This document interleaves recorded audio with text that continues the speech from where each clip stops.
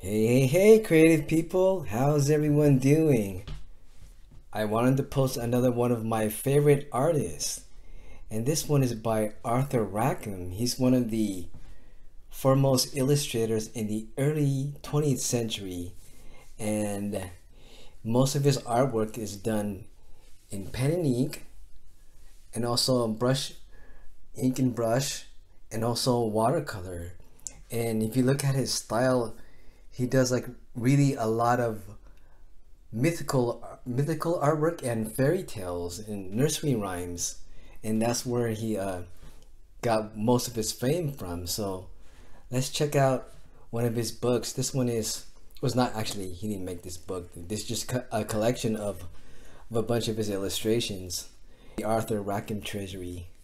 This one has 86 pictures in it. If you don't recognize this picture, this one is from the Alice in Wonderland book. And that's how most people have seen the illustrations of Alice, this one here. So let's check it out.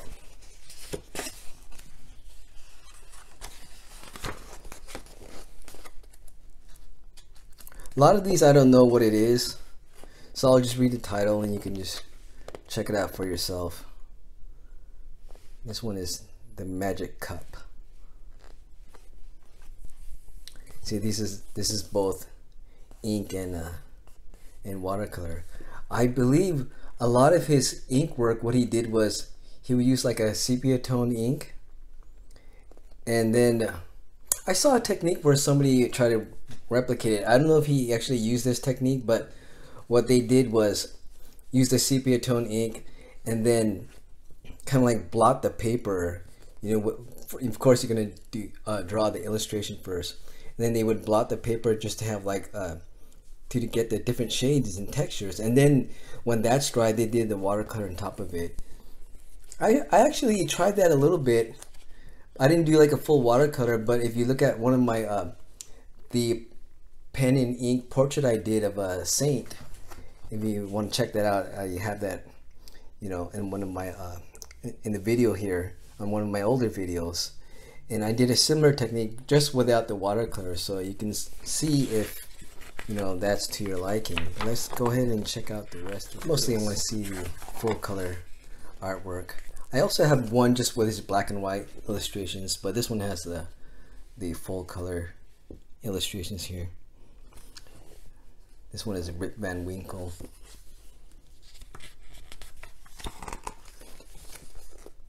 Okay, I believe they just organized it all by the stories he did. These are all Rip Van Winkle.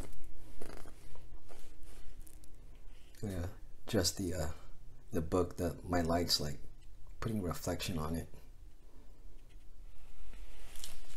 You don't, like modern artists, you don't really see this kind of style. Just not just even the technique, just the way he draws. It's different.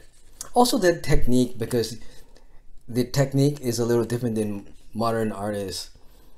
You see, with a lot of the ink, he does more of a lot of more like, I want to say scratchy, but like more finer lines rather than like a lot of the careful lines that like, especially like modern comic artists, a lot of the line work is really careful, and just the design of the characters are different than what modern artists do.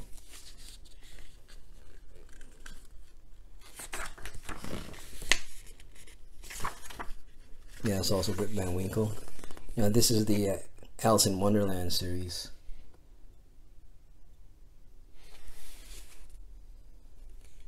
Here's the Tea Party.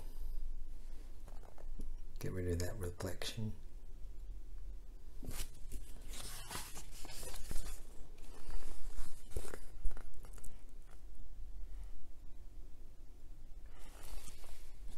It's the same one as the cover.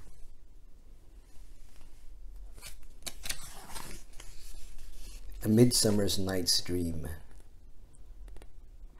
This is Shakespeare, I believe.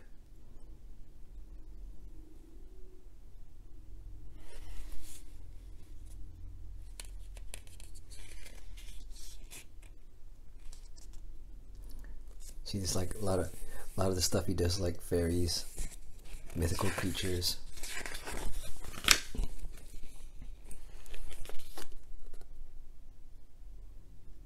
It's like a fae. Oh, another thing I wanted to mention is he was really well known for his trees that, and also just the background, more like the natural backgrounds. They would look like the plants in the trees, rocks were like coming alive, were like they were actual like living, like sentient creatures. Look at this one here. So it looks like it's it's an organic creature trying to like you know, like grab them or something.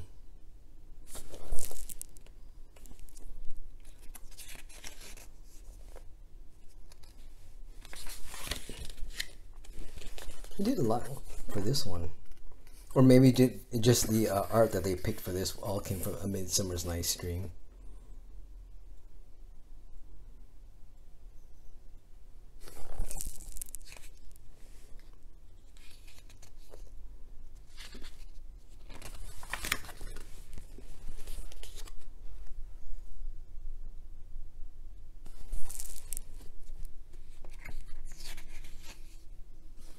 I like the way he does the shading with his watercolor. That's like a style I want to emulate, especially just the way he works his watercolor. Actually, the whole thing. I really like his style. This is Indian. I think that's how you pronounce it.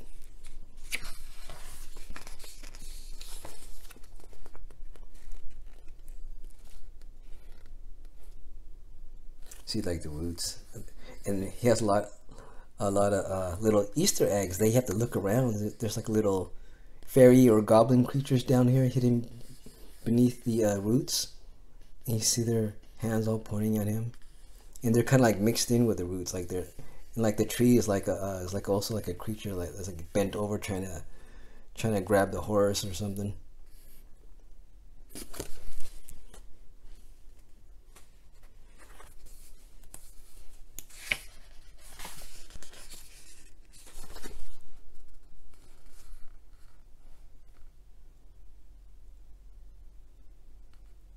I could see influence from the masters, you know, the old masters, like the old Italian masters like Michelangelo. He has like some of the style. You know, if you learn the traditional classical art, you would they would have like a certain it's like a certain look, a certain technique. But of course, it's different because he's a early 20th century. But you can see the influence that they had on his art style.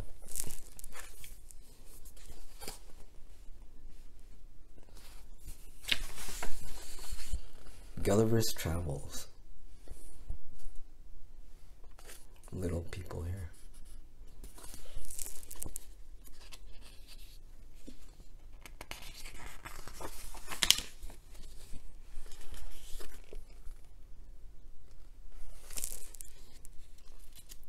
Peter Pan in Kensington Garden.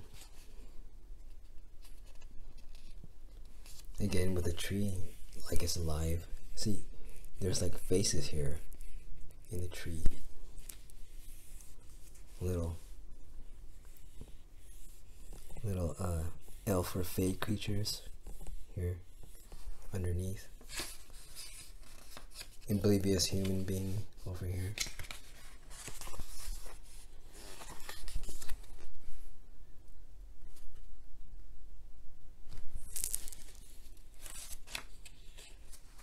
The Rheingold and the Valkyrie.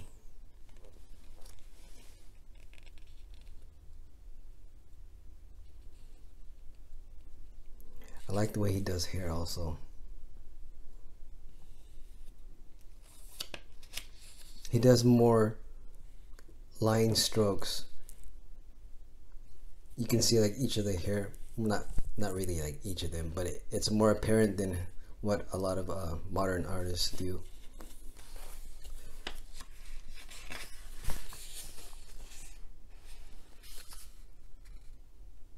See again with the hair, like in a pool of water. That's cool.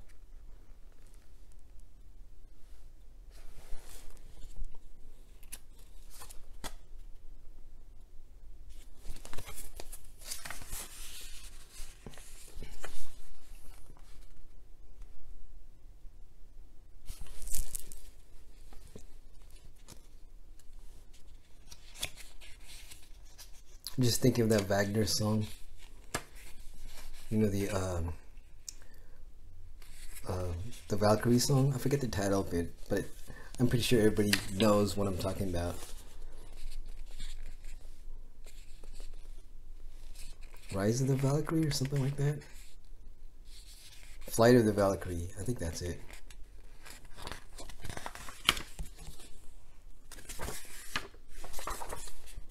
Siegfried and the Twilight of the Gods.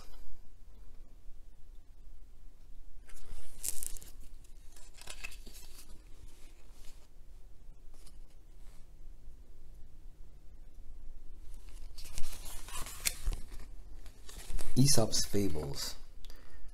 My mom used to read me all these stories when I was a kid. We had like a whole collection of all the books. Not with this art, unfortunately.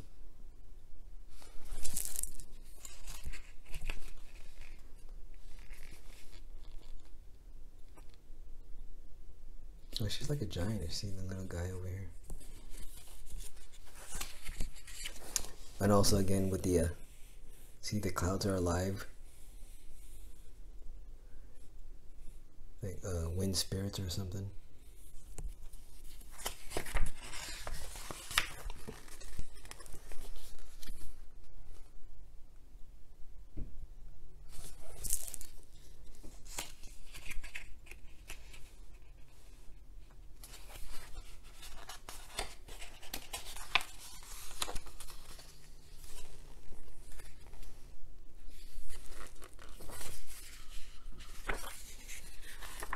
This one is titled Arthur Rackham's Book of Pictures.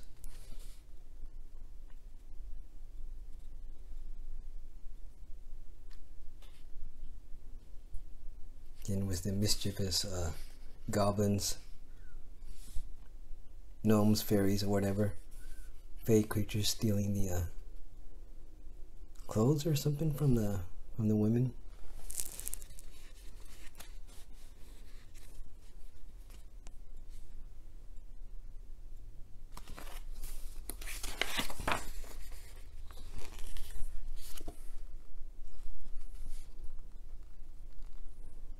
Look at his depiction of Santa Claus. He's not fat like our modern day Santa Claus. I think these illustrations are like around like the 19 teens, like, you know, through the 10 to the 15s, somewhere around that range. Maybe like his latest are like probably in the 20s.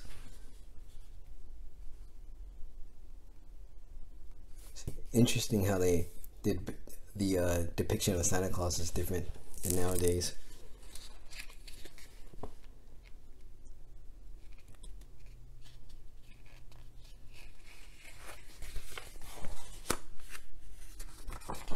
Let's skip the page.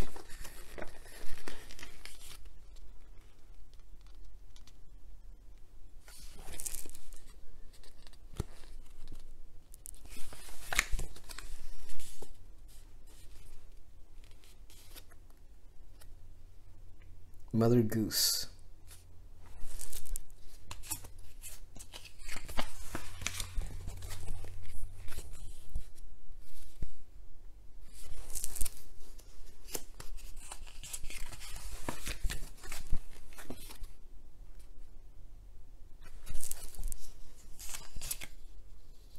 The Allies Fairy Book.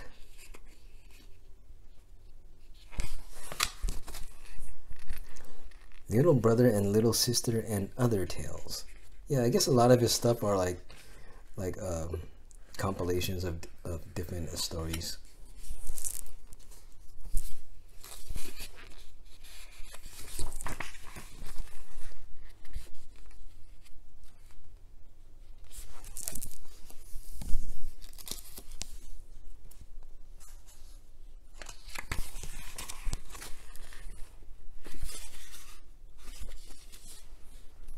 The Romance of King Arthur. Is that St. George and the Dragon?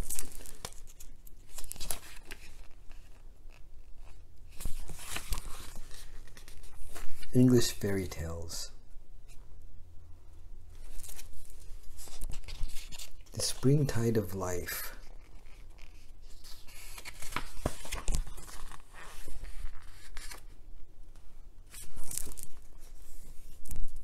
Snowdrop and other tales.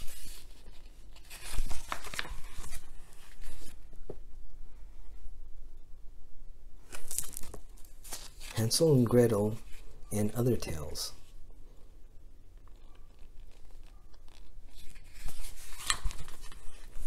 Compass.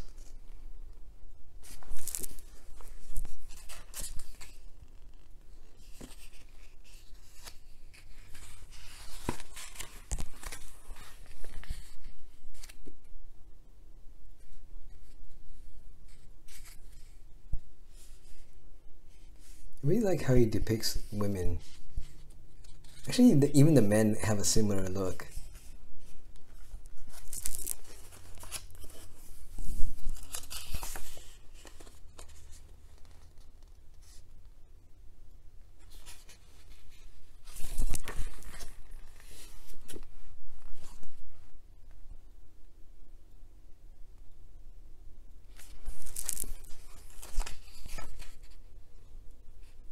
A wonder book.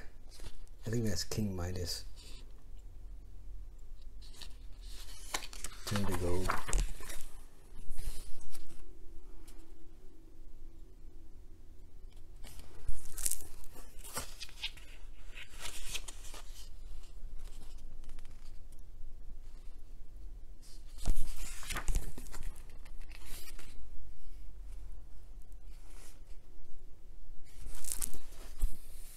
The Tempest.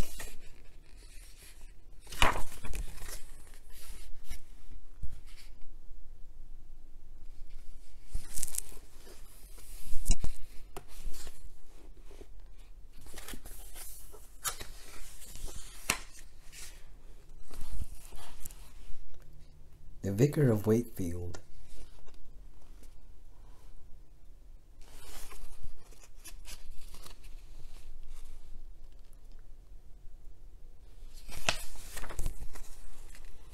Goblin Market.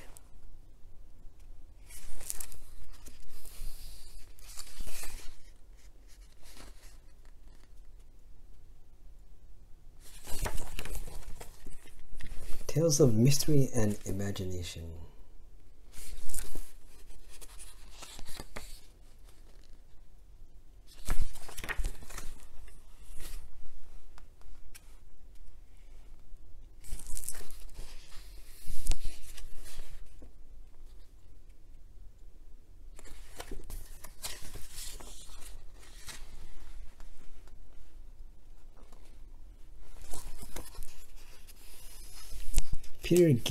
Peer Gynt.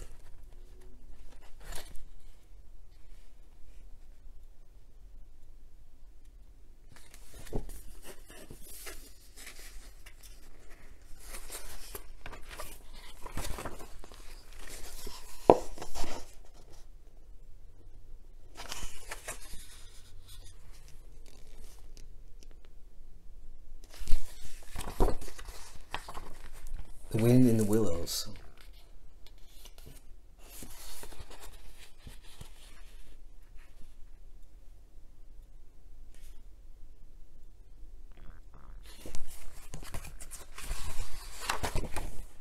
That's the last illustration.